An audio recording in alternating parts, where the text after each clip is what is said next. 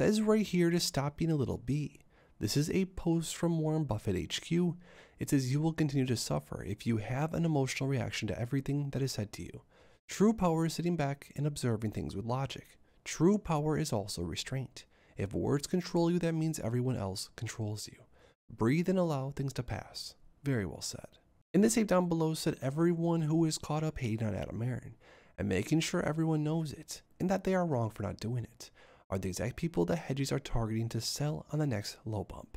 Keep that in mind. Who cares about what anyone feels about the mid-level enemies as long as we all share the same exponential greater hatred for the hedgies, losing sight of priority number one for the shills at the moment. You can decide which side of this fight you want to be on. This ape says we never leave no ape behind. AMC never leaving.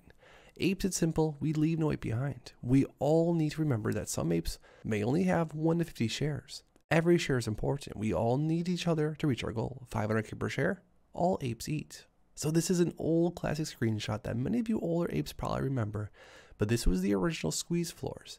It says 1K, self-gain, not crazy local news talks. 5K, 5 to 10% of the apes get wealthy, some headlines. 10K, 25% of apes might have life-changing money, national headlines.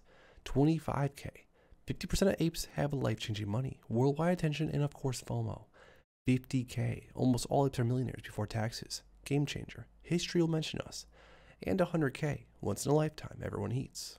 Textbooks and classrooms will remember us and use this moment as a case study forever. Comment down below what your squeeze floor price is. Let us all know what you're shooting for. Make sure to check out all these other videos to catch up on all the latest AMC stock DD and information you need.